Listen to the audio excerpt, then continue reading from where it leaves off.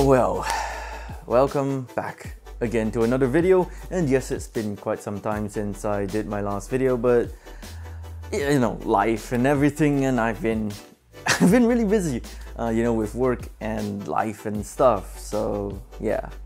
Anyway, recently AMD launched their new Ryzen 3000 processors, and yeah, you know what? I'm actually rocking one of those right now.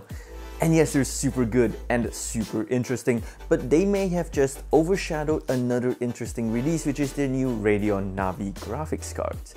Now, I've been watching a lot of other videos and, you know, checking out Twitter from people like Hardware Unboxed and Timmy Joe PC Tech, where they messed around with, you know, fitting these custom coolers from older Radeon graphics cards onto their 5700s, and they found that it works perfectly fine with these new Navi GPUs and also cools them so much better than the stock blower.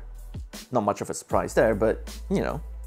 So now I thought of this, and since there are no AIB partner cards right now, let alone liquid cooled ones, I thought to myself, why not install a Frostflow 120 VGA into one of these bad boys and see just how much better they perform.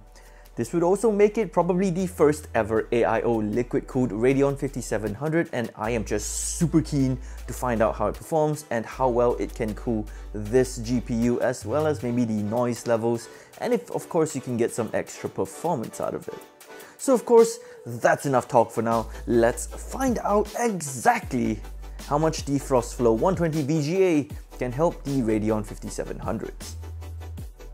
Before we move on though, there's something that I want to mention, and I think that it might help some of you.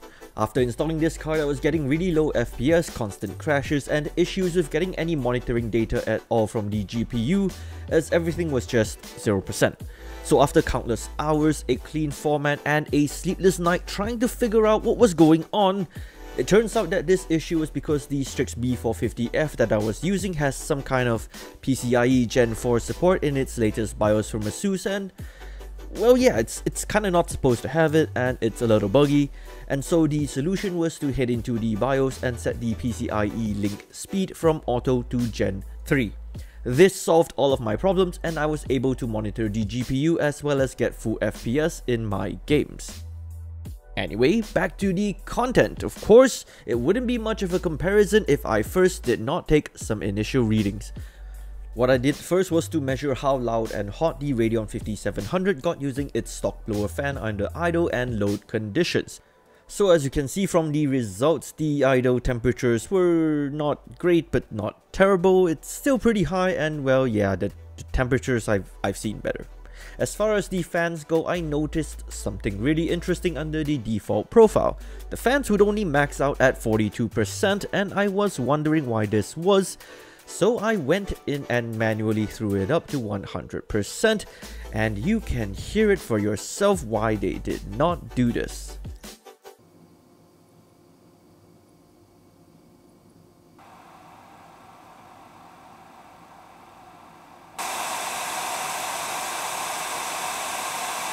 Let's just say that in my infinite wisdom, I ran this test at 5 in the morning, and it was so incredibly loud that it woke up my wife and I got into a lot of trouble.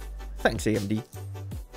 I also did some gaming benchmarks for comparison using Rainbow Six Siege and Unigine Superposition so that I can compare them for later. With that out of the way, I went ahead and stripped the card apart and installed the ID cooling Frostflow 120 VGA onto it.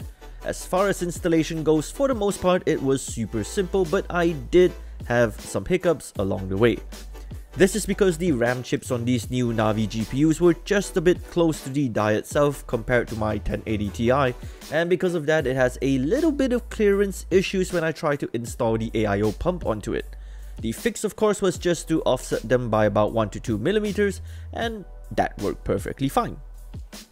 Apart from that, there is some row of ICs that I couldn't really cool at all because of the size of the heatsinks that I have, with them being too big to fit and, you know, clearance issues. So if someone is looking to do this mod, I would highly recommend that you get some smaller aftermarket heatsinks and just slap them onto there.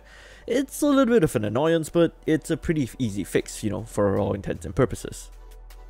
Those two were pretty much the biggest issues that I faced getting this cooler installed onto this GPU, and then all I had to do was to just make sure that the mounting brackets are configured correctly to fit AMD GPUs, and of course to install the cooler and to get everything hooked in.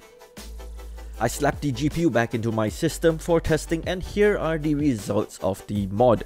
Temperature saw a huge drop from idle from 13 Celsius to 6 Celsius delta over ambient, and under load the temperatures went from 49 Celsius and 62 Celsius for temperatures and junction temperatures respectively to a value of 30 Celsius and 39 Celsius. The biggest change probably comes in the form of the noise levels, as the noise from the cooler itself was near inaudible of course, and the fan on my radiator was near silent as well. Bear in mind that both fans ran at a constant speed, and of course you can get better acoustic performance if you maybe used something like a Noctua cooler or equivalent on the radiator. The testing doesn't end there though.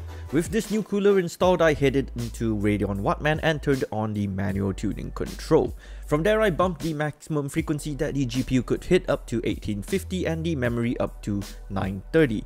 Bumping up these clocks saw an increased idle temperature of 7 Celsius for both temperature and junction temperature, and under load an increase of 4 Celsius to 34 Celsius for temperature, and an increase of 9 Celsius to 48 Celsius for the junction temperature.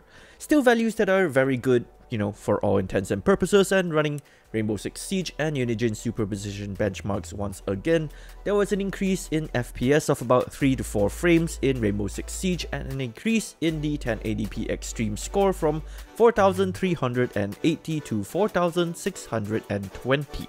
Now I'm pretty sure that someone who knows how to overclock these cards better could get a higher score, using the Radeon power play tables, I think that was called. Yet, but as for now, these were the scores that I got. This mod was honestly super fun to pull off, and I couldn't have really done it if a friend of mine didn't loan me his brand new 5700 for a few days and even let me tear it apart and run tests on it. So, you know what? Kudos to you, buddy. As far as improvements go, I think that this mod is, interesting and definitely worthwhile. It's not exactly a straight plug-and-play solution, as I would highly recommend getting those smaller heatsinks for, those IC components, but other than that, getting it installed was super easy, and in my opinion, the temperature and noise benefits alone make this mod worth considering. Plus, of course, it doesn't cost as much as running a full-blown water cooling setup, as the Frostflow 120 VGA comes in at just 33 USD on Taobao. Anyway, So with that said, tell me what you guys think about the mod. Is it worthwhile? Is it stupid? Or is it incredibly cool? No pun intended. Or maybe. Anyway, leave your comments down below, drop a like if you liked the video, stay subscribed and notified with the bell icon and the subscribe button, and share it if, of course, you liked this awesome mod. My name is Yang, aka Tech Rodent, and I will catch you guys in the next video.